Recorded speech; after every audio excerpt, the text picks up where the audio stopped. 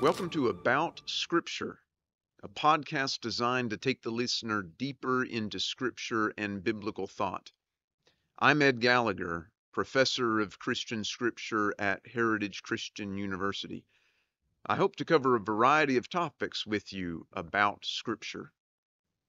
This podcast is brought to you in partnership with Heritage Christian University, where we help students to thrive in ministry.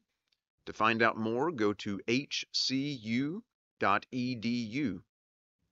We're also partnering with the Ministry League Network. They have free resources to help the local church all over the world. Download the app in the iOS or Play Store, or check out the website at ministryleague.com. And now, welcome to the podcast. Now the serpent was more crafty than any other beast of the field that the Lord God had made. He said to the woman, "Did God actually say, 'You shall not eat of any tree in the garden'?" And the woman said to the serpent, "We may eat of the fruit of the trees in the garden, but God said, 'You shall not eat of the fruit of the tree that is in the midst of the garden, neither shall you touch it, lest you die.' But the serpent said to the woman, 'You will not surely die, for God knows that when you eat of it, your eyes will be opened, and you will be like God, knowing good and evil.'" Genesis 3, 1 through 5. This is the conclusion of our series on angels. This is the conclusion of our little series on Satan as well. And for the past few times I've done this, we have looked for what does the Bible say about Satan, and what does the Bible explicitly say about Satan, and where are we just taking guesses? And last time I looked at Isaiah 14 and Ezekiel 28, and I suggested that maybe those passages are not talking about Satan. Maybe they're talking about what they say they're talking about, which is on the one hand the king of Tyre, that's Ezekiel 28, and on the other hand the king of Babylon, that's Isaiah 14. Now we come to Genesis 3.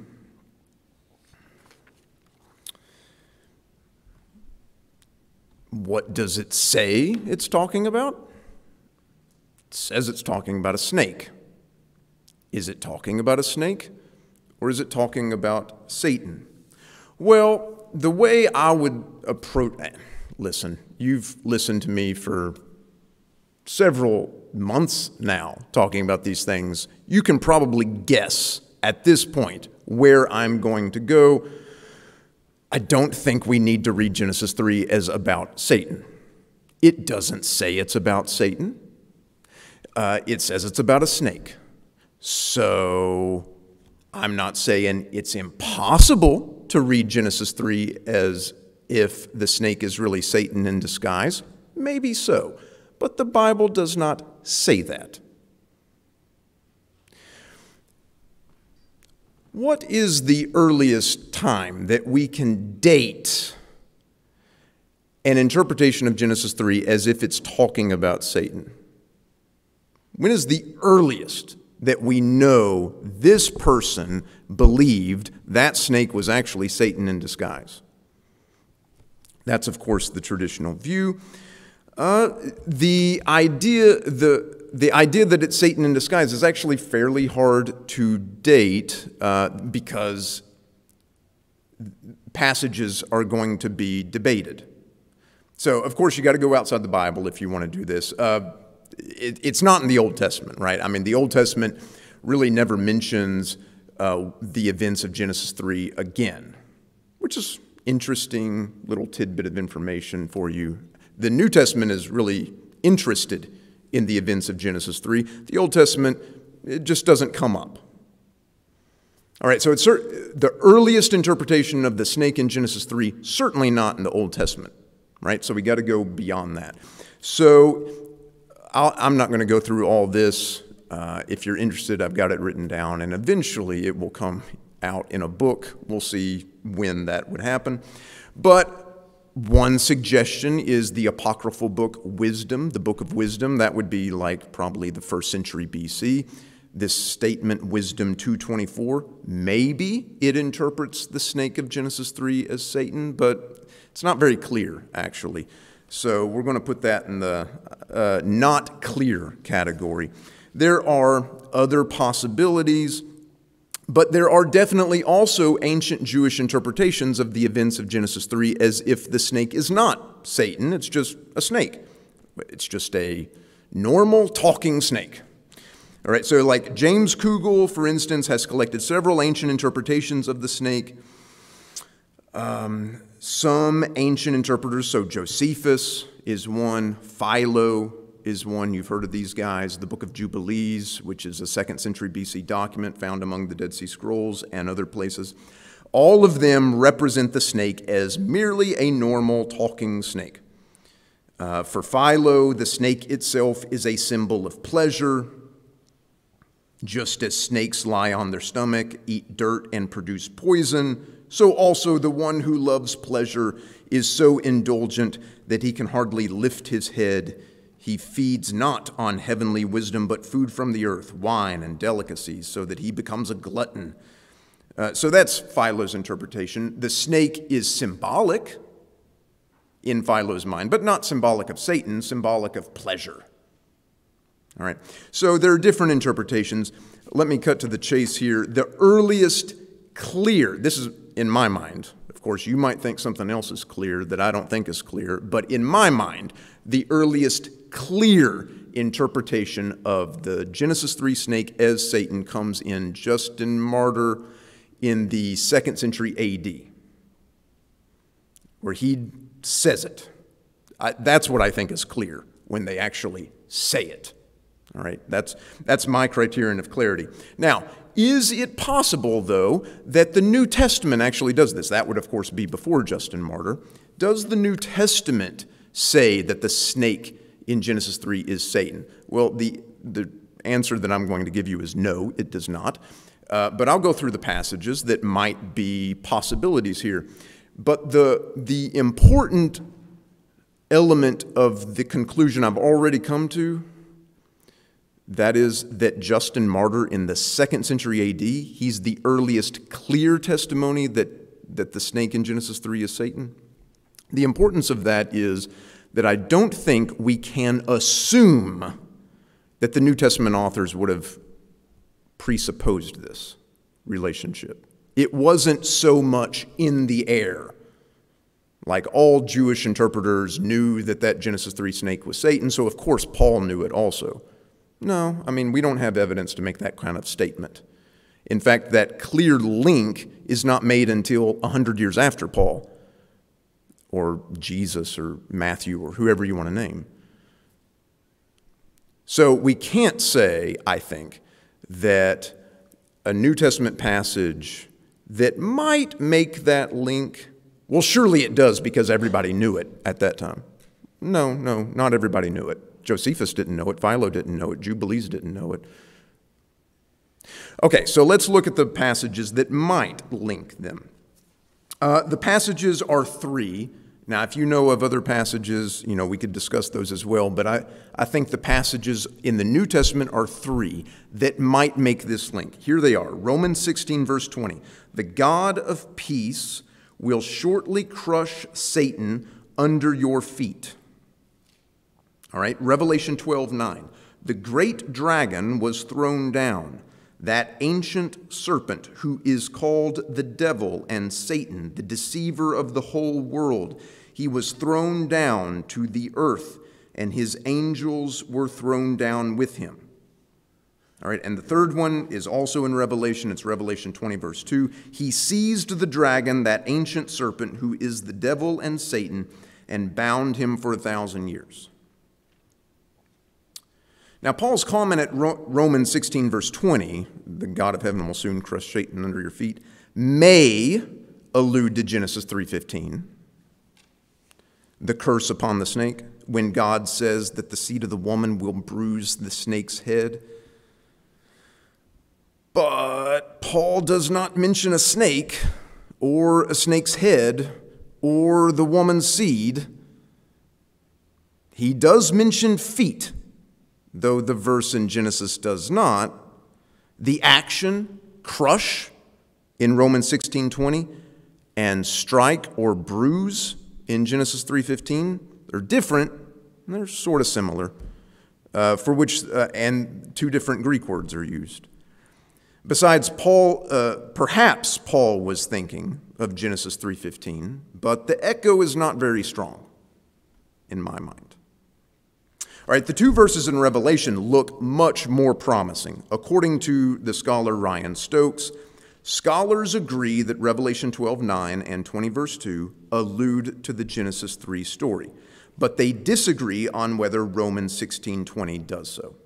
All right, so we can put maybe Romans 16:20, the God of heaven will soon crush Satan under your feet. Maybe that's in the maybe category, but scholars agree, says Ryan Stokes, that Revelation definitely links Genesis 3 to Satan.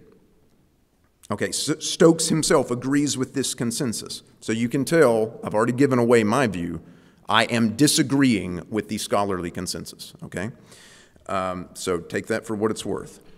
Stokes himself agrees with the consensus, but he also notes that Revelation may allude to more than just Genesis 3. So now I'm going to quote Stokes here. Stokes says, "The serpent of Genesis 3 was one of several serpent traditions in the literature of early Judaism and was not the only serpent tradition with which New Testament authors connect Satan. A number of texts in the Hebrew Scriptures speak of mythological primordial serpents or dragons.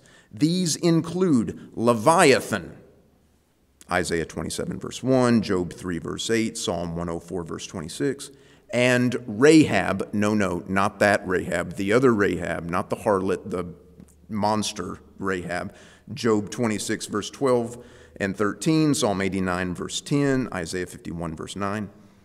These are serpents, these are dragons, these are mythological monsters that God, defeats. Just see Isaiah 27 verse 1, all right? That's a good representation. So Stokes still says, Revelation's portrayal of the Satan as the dragon and the ancient serpent reflects such primordial serpent-dragon traditions. Well, there it is. I think he gave away the game there. In other words, while modern Christians read Revelation 12 verse 9 and 20 verse 2 as obviously alluding to Genesis 3, there are other options for the source of the term snake in reference to Satan. And we have already seen that the equation snake equals Satan for Genesis 3 could not be presupposed before the 2nd century AD. The Old Testament sometimes represents snakes or dragons as enemies of God without reference to Genesis 3. For example, Isaiah 27 verse 1 says this, "On that day, Yahweh, with his cruel and great and strong sword, will punish Leviathan the fleeing serpent, Leviathan the twisting serpent, and he will kill the dragon that is in the sea." Leviathan here is obviously an enemy of God, and the Greek translation of this verse labels him with the two animal terms that Revelation 12 verse 9 applies to Satan, dragon and snake. When John the Revelator calls Satan the ancient serpent, maybe he's thinking about Genesis 3, maybe he's thinking about Isaiah 27, where we find not only the word serpent, but the word dragon. I think that's a plausible case. Therefore, what I'm going to say is, I don't think we can put Revelation in the certain category. I think we've got to put it in no more than the maybe category. It's not clear. In any case, Revelation does not actually offer an interpretation of either Old Testament passage, Genesis 3 or Isaiah 27. We'll leave that there. There's more to say about all these things. But I'm going to move on. Just think about Genesis 3 now. But surely the snake is more than a snake. It talks, and it wants to trick Eve Why would it do that, want to do that, unless it's God's enemy? Listen, I'm not saying that you should not read Genesis 3 as concerning Satan. All I'm saying is that it makes sense not to do that, even if it also makes sense to do that. I'm saying there are options here. All right, and the Bible is not explicit on the matter. At least I'm saying that. Maybe the snake is Satan, maybe not. Both readings make sense. Let's think about a talking snake.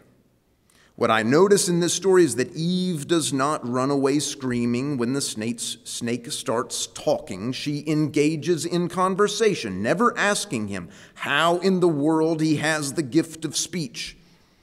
Seems like it's not all that surprising to Eve. Has Eve had conversations with snakes before? Was she accustomed to animals talking?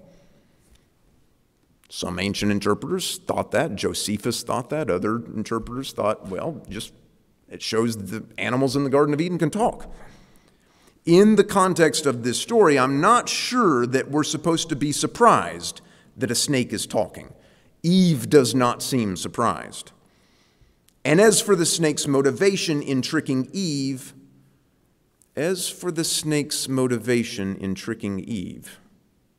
what does the text of Scripture say? Now the serpent was more crafty than any other wild animal that Yahweh God had made. What's the motivation? The Bible says that the snake is sneaky, crafty. It doesn't say that this particular snake is sneaky, but that snakes in general are sneaky.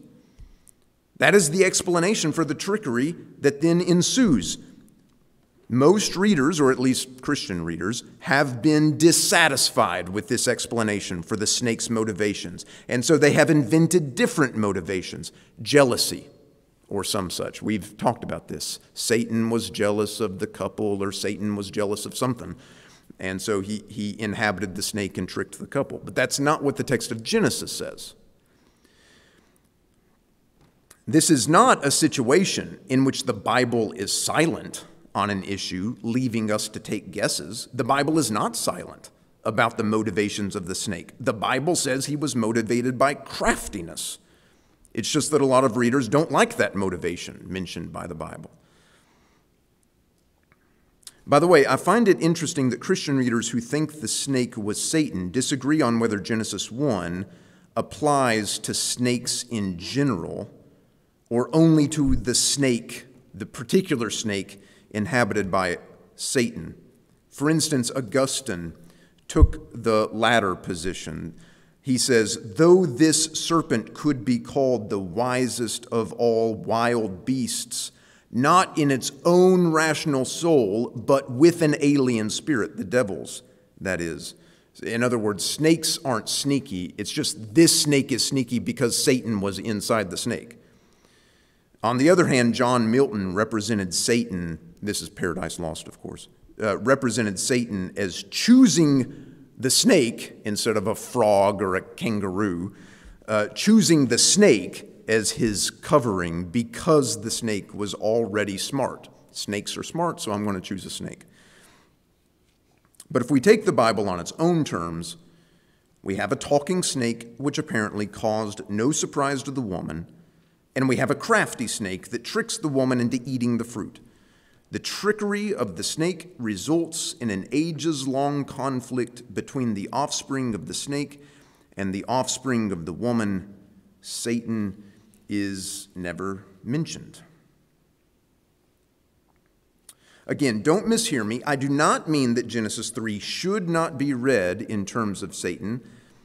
I'm happy with this description by C.S. Lewis. This is Mere Christianity. This is Lewis here. What Satan put into the heads of our remote ancestors was the idea that they could be like gods, could set up on their own as if they had created themselves, be their own masters, invent some sort of happiness for themselves outside of God, apart from God. That's all Lewis.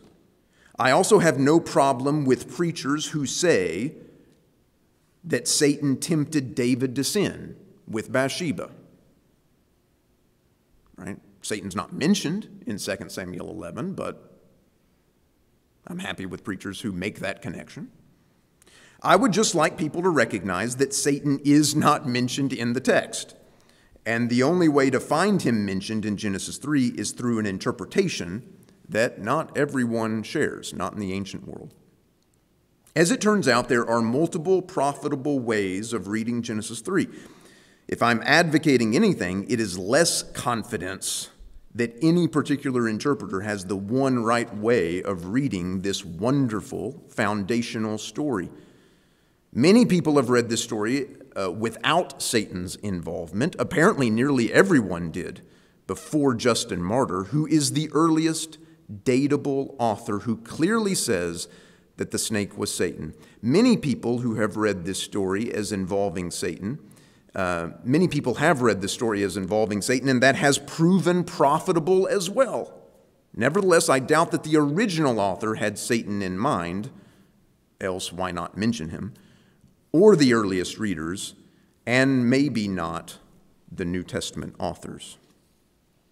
All right, so there's my conclusion on Genesis 3. And if Genesis 3 is not about Satan, and if Isaiah 14 is not, and Ezekiel 28, well, what that means is Satan is nowhere mentioned in the Old Testament. All right. So here's the conclusion of the whole Satan thing. If we insist on a straightforward reading of Genesis 3 and Ezekiel 28 and Isaiah 14, then we have no biblical testimony about the origins and nature of Satan and no explanation of his motivations for opposing God. We have, in fact, no information whatsoever about Satan in the Old Testament. He is entirely a New Testament concept. Now, I recognize that we could maybe say the same thing about Jesus, but there's a difference. The New Testament resolutely insists that the Son of God had been there all along, that he was in fact involved in creation. In the beginning was the Word. That he had been seen by Isaiah, John 12:41. That Moses had written about Jesus, John 5:46. That the prophets looked forward to his appearance, Matthew 1 and 2, that his death, burial, and resurrection were foretold, 1 Corinthians 15, 3 and 4, that he fulfilled all Scripture, Luke 24:44. But the New Testament is essentially silent regarding Satan's role in the Old Testament. Because Jesus taught his disciples to look for him in the Scriptures of Israel, a Christian reading of the Old Testament is justified in finding Jesus there. The New Testament does not similarly encourage readers to find Satan in the Old Testament. Nevertheless, I think it makes sense to think of the appearance of Satan in the Old Testament along lines similar to how Christians often think of Jesus in the Old Testament. Let's consider the angel of Yahweh. We saw earlier that the angel of Yahweh seems, in some Old Testament passages, to have an identity that overlaps with God, similar to the way the identity of Jesus is presented in the New Testament. It might make sense, then, to think about the angel of Yahweh in the Old Testament as a pre-incarnate appearance of the Son of God. However, we should also recognize that this interpretation is a guess, because the Bible does not explicitly link the angel of Yahweh with Jesus. The depiction of the angel of Yahweh is very suggestive, but no more than suggestive. In my experience, Christian readers are happy to entertain the notion that the angel of Yahweh may be connected to Jesus, but they are ready to admit that the connection is speculative. Actually, some conservative Christian readers I have encountered are so insistent on a literal reading of Scripture that they are quite dubious about a connection of the angel of Yahweh with Jesus. You know, in other words, if I present this idea in church, sometimes I have to argue quite a bit that this might be the case. People are like, it doesn't say it, I don't believe it. The same is not true with regard to Satan in the Old Testament, as far as I can tell. Christian readers devoted to a literal interpretation of Scripture are often quite insistent that Satan makes several appearances in the Old Testament, especially in Genesis 3, but also in Isaiah 14 and Ezekiel 28, and of course Job 1 and 2 and elsewhere. They often assert that the reading of these passages in terms of Satan is the obvious and straightforward reading, despite the absence of any mention of Satan or the devil in the text. Whereas they are doubtful of seeing Jesus in the Old Testament, despite Jesus' explicit and repeated declarations that he should be found there, these readers I am describing are without doubt that Satan appears in the Old Testament in several passages where he is unnamed. I would suggest that we see the two situations as at least a little more analogous, as it can be interesting and helpful to think about Jesus as the angel of Yahweh, while also recognizing that the text of Scripture does not make this connection explicit. So also we could read some Old Testament passages such as Genesis 3 or Ezekiel 28 in light of the New Testament character Satan, while also recognizing that the text of Scripture does not make this identification explicit, but rather makes other identifications explicit: the king of Babylon, the king of Tyre, a snake. At any rate, a straightforward reading of Scripture nowhere reveals the origin or nature of Satan. The Satan legend that is so familiar to Bible students is not found in the Bible, but developed in the early Christian centuries with some influence from extra-biblical Jewish literature. Thank you.